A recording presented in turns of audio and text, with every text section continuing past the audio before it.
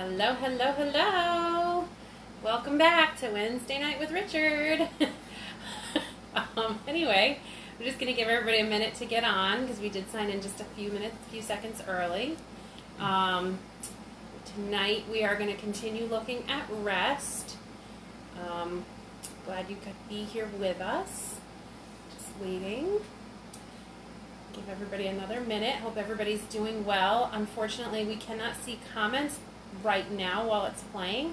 I'm not sure why, but you can put comments and I will come back and respond to those when you put them later. So feel free to say things, ask questions, give an amen.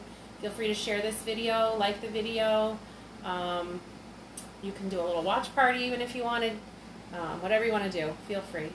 So I think that we will get started. Where are we at? We hit 7 o'clock. Okay, so we're going to get started. All right, Richard, go ahead and take it away. Okay. So, last few weeks we've been looking at the word rest in the New Testament. And about 2 weeks ago we looked at rest and the idea of finding our rest in God and His work in a world full of turmoil. And then last week we looked at the dangers of resting at the wrong time. And so this week we're going to look at a time to rest. And more importantly, I think what this little bit of scripture brings out is who we find our rest in, who we rest with, really. So we're going to read from Mark chapter 6, and I'm just going to read verses 30 through 32. And it says, "Then the apostles gathered to Jesus and told him all things, both what they had done and what they had taught. And he said to them, 'Come aside by yourself to a deserted place and rest a while.' For there were many coming and going, and they did not even have time to eat. So they departed to a deserted place in the boat by themselves."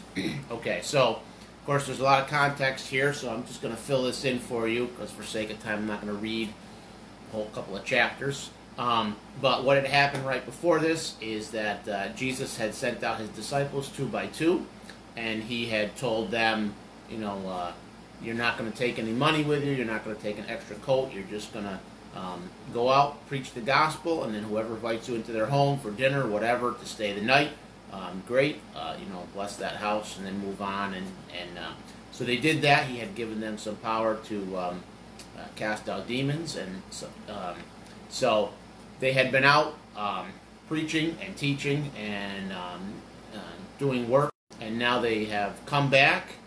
And oh, there we are. Are we back I think on? we're back. Sorry about that. I don't know what happened. You gotta love technology. The thing decided to cut out right in the middle of it. But, okay, let me see if I can pick up. Yeah, so they were out, the disciples were out preaching and teaching and doing work, and they had come back, and they're getting back with the Lord Jesus. And so he says, "You guys have been out working, you've been busy. Let's come aside to a deserted place and let's rest for a while," right? So they get into a boat.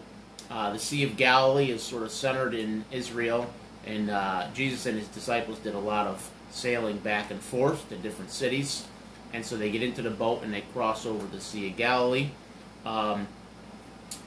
What's interesting is that when they get to the other side, there's actually a large multitude of people waiting there because they saw where Jesus was going. And so, of course, once they get there, this supposedly deserted place is full of people. And then, of course, the Lord Jesus has compassion and he begins to teach. And so really their resting time was the time in the boat.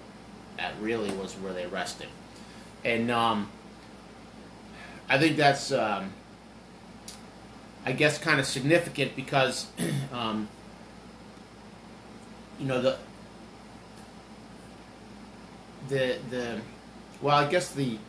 when we're doing physical work, right, we need physical rest. But when we're doing spiritual work, we need spiritual rest. And the Lord Jesus knew that. But he also had compassion on people, and whenever people needed him, he was almost always there for them.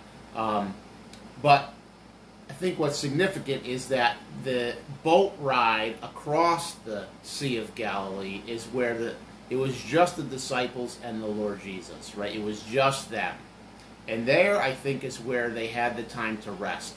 And what's, I think, significant about that is that their rest was after they had worked and done what the Lord had asked them to do, and then they were spending time with the Lord Jesus. So that's why I say there's a time to rest. We need to rest. When we do spiritual work, we get tired. We need to rest. But I think the important part about this story that I want to bring out is that their rest was with the Lord Jesus. And that's why I said, more importantly, who we rest with or rest in, right?